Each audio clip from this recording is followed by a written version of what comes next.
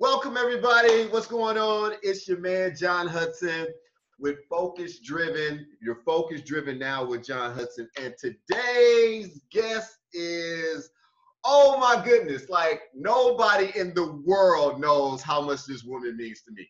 Before I introduce her, I just want to tell her thank you, thank you, thank you. And let me give people kind of a small background of who this young lady is. But she's a heavy educator throughout the Kansas City area and abroad. Of course, she is known to me as one of the best, and I'm not kidding with you folks. She's known to me as one of the best contemporary urban jazz singers in the world. She has sung all across the country, even sung for a few of our presidents back in the day. And I am just excited to have her on my show today. Also, too, she's an activist, and she's been an activist for over 20-some-odd years. This is nothing new to the game. She's well aware of the times today that we live in, and she's well aware of what is going on and how it's affecting the African-American community and abroad. And on a personal level, she mentored me back when I was in my late 19s, early 20s, after I came back from playing ball. She literally took me under her wing, and I was with a gospel group at the time. And once I decided to leave the group, she said, John, I see something in you that's a little bit more special. And she told me to start using my gifts. And she sparked with me to write one of my first books. And here I am now, author of 15 bestsellers. So, ladies and gentlemen, without further ado, I got Miss Lisa Henry. Hey. How's everybody out there? Oh, Hope you're doing all right. Hope your mental health is together. There you go. go. Lisa. Oh my goodness, girl. Let me tell you something. You hit the ball rolling like it has never been rolled before. Excuse me. Mental health during this time is very, very important. Before I talk to you today, I had a meeting scheduled and he canceled, but I know he's going to get back with me. I had a meeting scheduled with Gerard Raven, who is the CEO of Swope Health Services here in the Kansas City area. And I can't wait to talk to him. But before I do, it was kind of like God was saying, okay, I got to put him back because you got to talk to Lisa first about where, if I was to ask you today, how can we help each other during this time of racism, social justice, inequality, and overall awareness from so many facets of life? Where would you start, or give me kind of a synopsis of what people need to be aware of to start during these times? Oh gosh, that's a big question. And I know with you, we could be on here for a while, but we only got 30 minutes. Right. Okay, well, I'll try to be quick. Well, I think a couple of things. And yes, that's an amazing question. And it's not only a question that you're asking me, I think it's a question that we each need to ask ourselves. And I say that because when all of this hit, and, you know, we all have to remember that in the middle of all of the racism going on and the compounded trauma, we're still in a pandemic. So we're dealing trauma upon trauma upon trauma. And so I think that before all of this happened, there was this tendency to believe that we're all kind of separate. You know, you're doing your thing, I'm doing my thing, you're on that level, I'm on this level, I'm trying to get to your level. And what I think this has done, quite frankly, this has leveled everybody out. Yeah. Everybody Black is on the same level, okay? Yeah, exactly. Whether you're a PhD or a GED, it doesn't really matter. So I say that to say we have to get really intentional about looking at each other in terms of community. I know that's something that we've heard a lot about, but now we have to be about it because we're really all that we have right now. So that's number. Yeah, I love it. You mentioned the key word. I talked to Bishop Talbert, who is the bishop over at Victoria Temple. And we talked about the Black church, and we talked about how more Black churches need to be more engaged now, like never before. The conversation has always been there, but now because of how things are going, we need to spark the conversation even more. Now, I was on your Facebook page about a day or so ago, and you sparked up a great conversation about what white churches can do right now to literally keep themselves more educated about this, and how they can help transition to the things that they don't know about with our race or with the brown race, and how they can inform themselves. So talk a little bit about that, because when I seen that on Facebook, my mind, I just had a brain explosion. Like, this conversation needs to happen all across the world. Please tell. It does. And let me tell you, that conversation came from a situation that happened, which is happening quite a bit now. And I'm sure that if it hasn't happened to you yet, it's going to. Right. So you have very well-meaning white folks who are reaching out to those in the Black community to get answers. Right. But then when we give them the real answers and the honest answers, it looks too ugly. And so they tend to want to water it down. And so what I have said to white churches who take my time and the time of all of my Black brothers and sisters, I said, look, we are in this fight. We don't get to turn it off. Okay. Right. You have that option, but if you're going to come to us and ask for our input and all of that, then what you also need to do is include us, because we see some things coming down the road that you don't see. Exactly. Because you haven't had to see it. So that whole talk that I gave, I think it's now at 2,500 views, I think. Yeah. And I was very happy about that, because see, I think that when things like this happen, what I notice, and I think this is a good piece of information for everybody. What I notice is that a lot of white churches are sitting on the sidelines waiting to be invited by a quote official organization, the right. NAACP, the Urban League, etc. And so I basically just had to remind them, you know what? You do God's work. You don't need an invitation. No, you simply don't. And so, no, you don't wait for Black people to show up and co-sign you. We right. got a war going on right now, and people are dying. Yeah. So sometimes you need to say it in exactly that language. And, what I had to point out to them was, look, from here on out, we can't, this whole politically correct language that we normally use to make people feel good and nice. No. We can't do that anymore, because that wastes time. And while Black men and women and children are being shot dead in the streets, okay, no, you have to pick a side right now. So if you are in this, and I came down hard, because if you are a faith-based institution, I hold you to a whole nother standard, okay? Yeah. JJ can do whatever they want to do. But if you say, oh, I'm a church and we are a church community, I don't care how much money you have, you're in this. And yeah. you are in this for the right reasons. Because if you got a picture of Jesus on your wall, and that's who you say that you follow, then I'm going to hold you to that. Now, that's the same Jesus who turned over the money changer tables, okay? Right. So see, Jesus was radical. He sure was. Radical, I don't right? understand that. I love how you talk. I think what white churches don't understand is that the leadership in the white churches are predominantly white, of course. That's evident.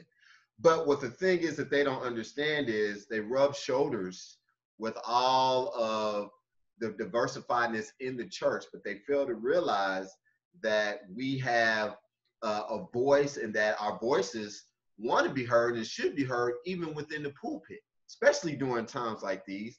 But because of their leadership or leadership style, however, they either don't let us talk, or they kind of put us in the back burner and say, okay, we'll let you talk, but we'll let you talk when we get ready to let you talk. Me and my mother did a actual seminar presentation for a church, and we did it twice, and we talked about race and diversity. And it was an all-white church, and the youngest person in there was in their 50s. And it really gave a clear definition of how, and this was before the pandemic. This was just like maybe, about sometime on Christmas or somewhere after.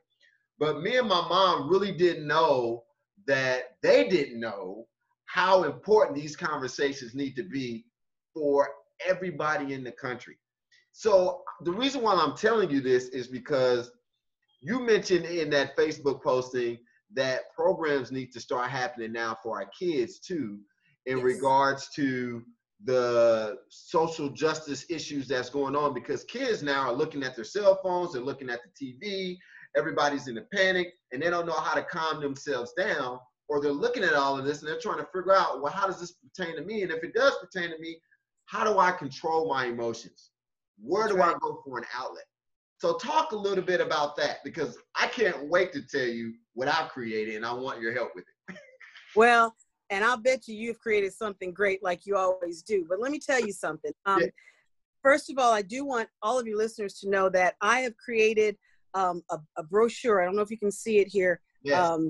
Okay, so it's the Anti-Racism Journey, a beginner's resource guide. It's specifically for white people who don't know where to start, who don't know why Black people are all upset, who have no clue about this world and how it's changing. And I want to just very briefly, before I discuss the youth, I want to go back to the issue of the white churches, because as we talk about how important it is to have Black voices not only heard, but integrated into the solutions, okay?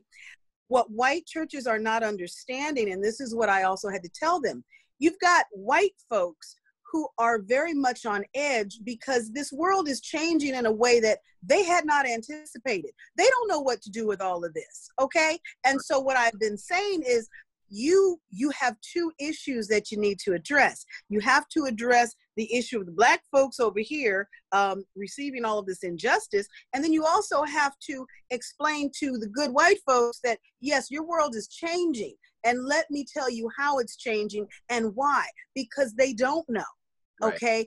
And so when I talk to the white churches, I make them aware that you have a little bit of time to get ahead of this. But if you sit back and do nothing, remember, and I have to remind people of this, we're at the very beginning of this, okay? We haven't gotten court dates. We don't have verdicts. We don't have anything. Right. And I was telling a therapist yesterday, I said, I think this is the first time in history where we need a trifecta, okay? We've got 3 very high profile cases, actually more than that, but the 3 highest, George Floyd, we've got Breonna, and then we've got Ahmaud. Yeah. If they don't get those right, if they don't get all 3 of those right, when I tell you that the protests you see now are going to look like child's play. That's true. Okay. And so the church in its, really the church as a whole, but white churches specifically, they have a real opportunity in this hour. And I've been saying for the longest, this is where white folks get to change history. Yeah. This is where they get to do it right now. All right.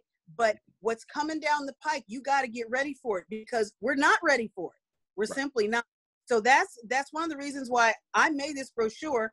Anybody can email me at blackmenmatter@gmail.com. I will send it to them free of charge. Doesn't cost you anything. Has a bunch of resources.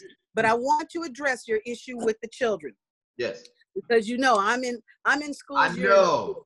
Me and you have a heart for youth, and we've always had a heart for youth. So go ahead.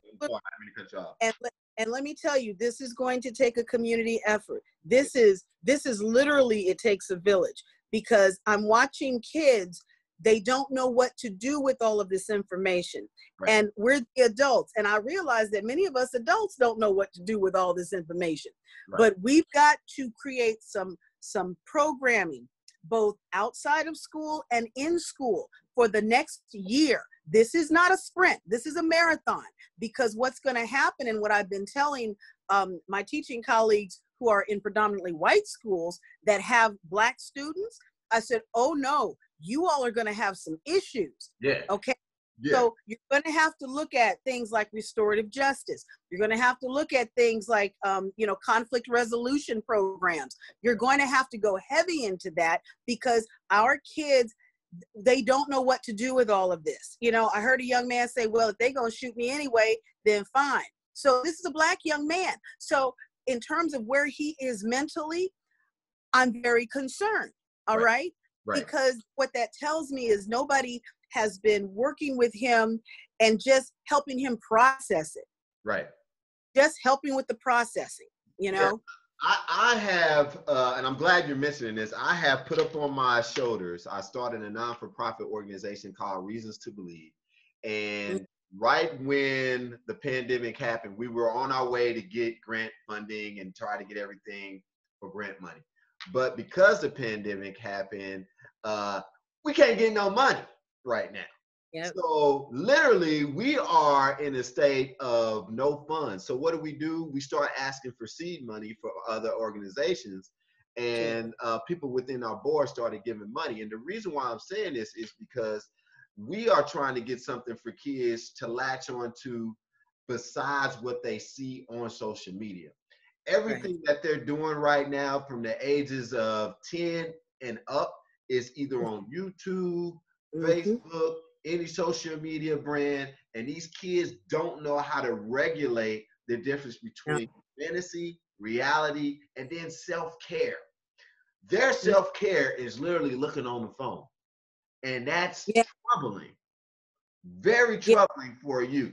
So I've created a program, and it's called Reasons to Believe. And what we're going to do, and I'm going to ask you later on down the line, as soon as we get other things set up, Miss Henry, is that these kids need activities to do with other kids that help regulate their minds and to really make activities more engaging and fun for them to have self-care.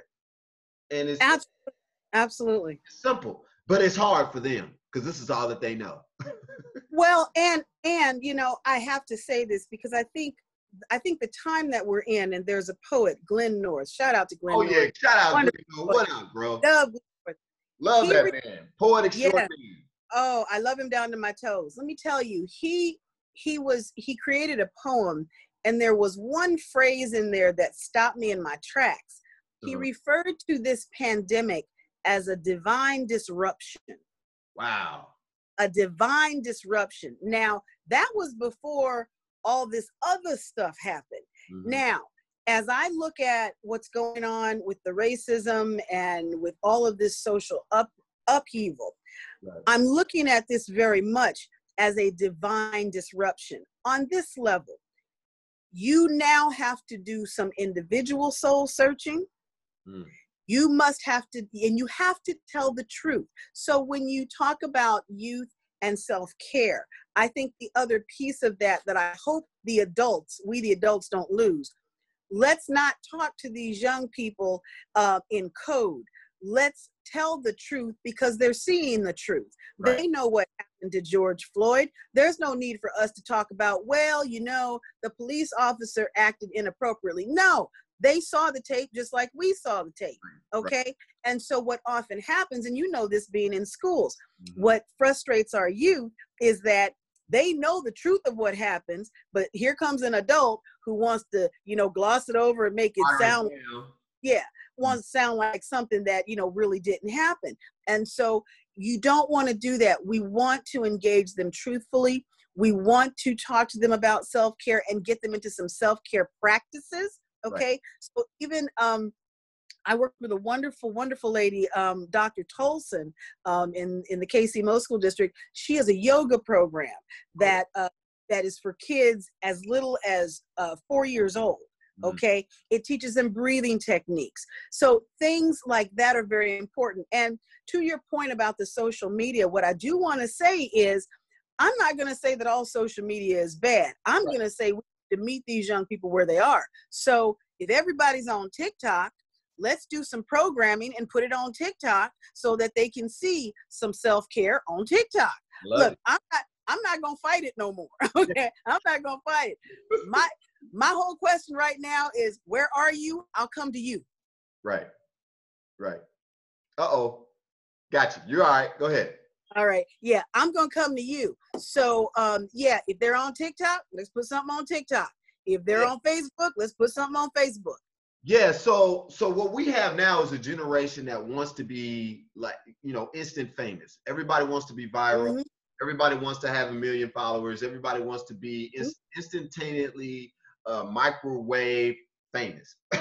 Not knowing that, you know, even though that takes hard work, or you might want to have that, the backlash that comes with that is, I mean, it could be detrimental both physically and mentally. And what I've come to find out is that if we would give, like you mentioned earlier, if we would give the kids the truth and let them know really the truth behind the matter of how everything works in society, and that it's really not about what they see now, but it's about the big picture, is that one day you're going to become an adult, one day you're going to want to have a child, and then within you having a child, or within that concept or process of having a child, how would you want your child to be facilitated, treated, and admired in this world? Kids don't understand that right now. All they see is just this picture, but we need to show them the big picture. That's why I created Reasons to Believe, so they can start believing in the fact that there really is some solutions out there, and there's people like you and I who understand where they come from to help them bridge over to where they want to be with their dreams. So Absolutely. I absolutely love, Lisa, like how you made this available, the anti-racism guide, and I'm getting back to you on that because I think the churches are now starting to understand a little bit that this conversation is somewhat important, but we don't know really how to make it a thing coming up in future services. I don't know about you, but I've been listening on TV today. The COVID has increased. Everybody in America knows the pandemic is increasing, and they're thinking about shutting everything back down again. So within that saying, everything just opened back up like 2 weeks ago. So we're going to have more people mentally trying to figure out how they're going to be able to get all this anxiousness and anxiety and all these things out. And Lisa, one of the things that I do, and I don't know if you do this, but I know you do because this is what you do as a profession. One of the things I do, and this is very real for me, I absolutely love jazz, smooth jazz music. Not just as a particular ear to listen to, but it's soothing to the soul. It is. And I don't know if anybody's ever tried to meditate or to listen to jazz of any sort. I preferably like contemporary or smooth jazz, has ever used that. But I want you to give your own personal opinion about music and how that can actually soothe the soul, especially during these trying times. Yes, I'm so glad you brought that up because actually in the whole piece of getting youth involved and getting them engaged, I think this is where the arts step in a brilliant way. So we were just talking about our friend, Mr. Glenn North, who is an amazing poet. I think this is where the artist community gets together and we say, hey, how can we use music and dance and poetry so that these kids, a lot of them may not know how to verbalize exactly what they're feeling, but they can put it in a song, they can put it in a dance, they can put it in a poem, okay? We have some amazing young people who write, okay? So what I'm saying is that yes, the music part is a big deal, and you know that music has been a part of my life since I got here. And yours too, exactly. So then the question becomes, because for me, I believe that what's happening now, kids and adults, they're hearing a lot of harshness. They're hearing a lot of harsh words. They're hearing a lot of, harsh emotions. And any music that will calm you, be it jazz, classical music. There's a wonderful sister who does therapy with the bowls, the little bowls, the resonating bowls. Yeah. Whatever that is, that brings you to a place of center, I think it's going to be important because, as you very wisely pointed out, so we've got COVID going on, things are open, then they might be closed. Exactly. Now, you put that on top of the racist situations that we're going through, police brutality, and just trying to figure all of this out, that will do a number on your psyche. And what's so interesting is that with all of this going on, we still live in a world that expects us to perform, okay? Now, imagine how hard that is for adults to do, okay? You can really see how hard that would be for a child to do, a 10-year-old, a 12-year-old, who just wants to go to school and have fun. Right. That's what they want to do. Right. Well, Go ahead. I'm listening. No, so I'm just saying we have to look at music and really all of the arts as one of those engagement pieces, even more now than we ever have. You know, we had a lot of schools that I know have cut out music programs and all of that, and visual art programs. Got to bring them back. Got to bring them all back. I was getting ready to allude to that. If anybody knows me, they know I play the drums. They know Bass. I play the bass. Yep. And I absolutely love it. I mean, I can do it all day. People don't really realize the therapeutic healing that involves in music, not only as you listen to it, but as you literally play it. And for you, like, people know if they can hear, and I know they can hear us now, but the tone of your voice, I'm specifically talking your voice, is a soothing mechanism for healing. Thank you. And if nobody understands that right now we need to be in a place, like you mentioned, where we can center ourselves, focus, relax, and kind of put things and give it to God, put things to where we can give it to our higher being, rest and assure ourselves. This is the perfect time to do two things. One is, if you ain't got the Bible, this might be a time to open up some pages and maybe dibble in it and dabble in it. And two, yeah, might be, right? And then two, if there's a favorite song, I'm a praise and worship guy. I love jazz and all that, but I also listen to praise and worship.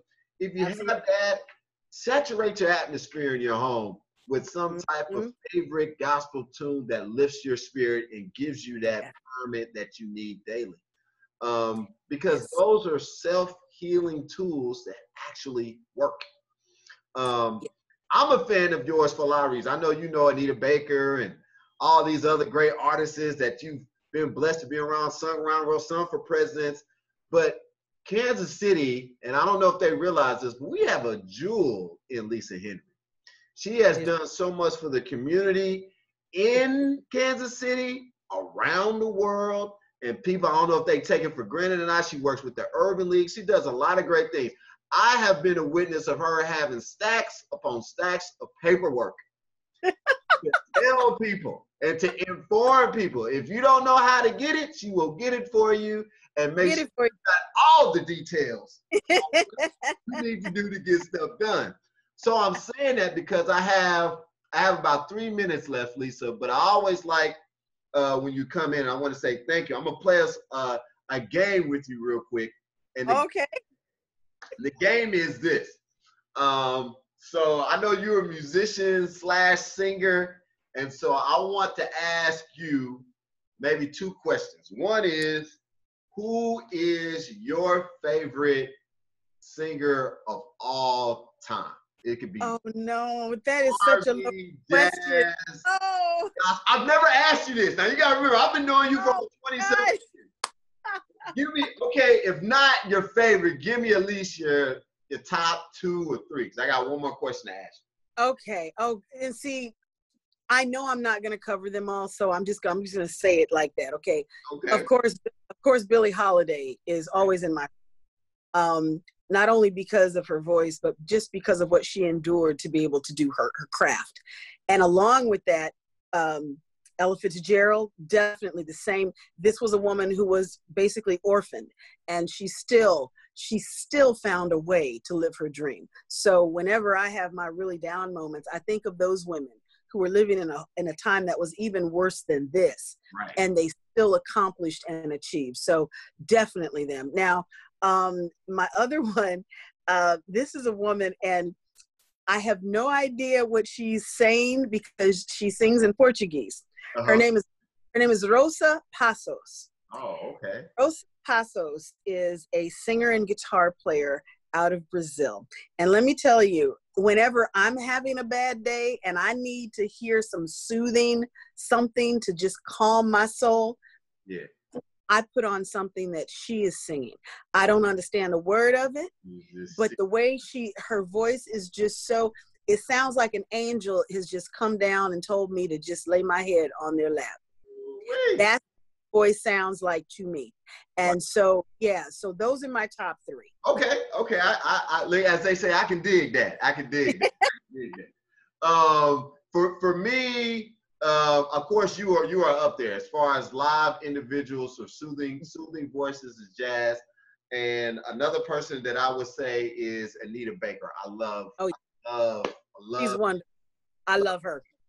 So the question I have for you is, real quick, is who would be your favorite? I had it in the back of my head and I just lost my train of thought. But who would be your favorite male jazz musician? Oh God, see, that's not fair. And let Okay, me give tell me two or three, and then we'll, and then you. that. You see, Okay. you're a historian behind this, so you can. That's why I wanted to get you. I wanted to pick your brain a little bit because you know them all pretty much. But go ahead. Well, and see, this is the thing, and I have to say, my life has been a blessed one. I always tell people I'm not a rich woman in terms of material things, but let me tell you, I've had the honor and privilege of working with people like George Duke, may he rest in peace. I've worked with, Herbie Hancock. I work with him off and on through the Hancock Institute of Jazz. T.S. Monk, the son of Thelonious Monk. I've gotten a chance Rapper to Marcellus and all them. Yeah, Brand, for all of those folks. I have been in proximity to some of the greatest. And when I say the greatest, it's not just musical. When you're on the road with these people, you get to see their spirits. Mm-hmm. And I will tell you, when you get to that level, that height of artistry, and having the opportunity to work with Herbie. Okay, so Herbie is definitely one of my main ones. He's like at the top. He's one of the best. Yeah, at the top. And he's at the top because I am remembering, and I know that you have a time limit here, yeah. But I am specifically remembering a situation. I was on tour with him, myself and another group of artists. We were on tour with Herbie, and we went in, it was the city, I can't even remember the city, but they were sold out of hotel rooms. And the only thing they had left was the Ramada Inn. Well, Herbie is beyond the Ramada, okay? So everyone was kind of nervous. They're like, oh my God, oh my God, oh my God. All that's open is the Ramada. And so everyone was kind of upset because they're like, okay, we don't know what Herbie's gonna do. And, because this is not he's way beyond the Ramada. Mm-hmm. And so when they finally brought it to him, and we all were standing there, and I can bear witness to this. So they said, well, Herbie, the only thing we have is the Ramada, and they're going to try to make the room as nice as they can, but they literally have no other hotel rooms in the city. And so Herbie just says, okay. And so we're all standing there because, we're a bunch of nobodies, okay? And we're kind of flexing on the fact that we get to be on tour with Herbie. But let me tell you what the lesson was in that, and I'll never forget it. If Herbie's okay with the Ramada Inn, everybody's okay with the Ramada Inn. Exactly. And to see that humility in action, it hit me differently as an artist because I was looking at one of the greatest in the world being humble in spirit and not playing the role, which he very well could have. But it really said a lot to me on a personal level, but also on an artistic level. So Herbie's definitely up there. Gotcha. God, yeah. I'm sorry. My time is getting short, but listen. I know. We might do a part 2 later on down the line, but yeah, let's do that. Ms. Henry, I wanted to tell you thank you so much. Ladies and gentlemen, we have just witnessed jazz legendary right here with Miss Lisa Henry, and I want to thank her so much for coming on the pod show. Thank you. Tune in the next time. Lisa, I need you to stay on the line for me, but I got to pay some bills. Tune in next time for Focus Driven with John Hudson. God bless you. Peace. Oh, tight.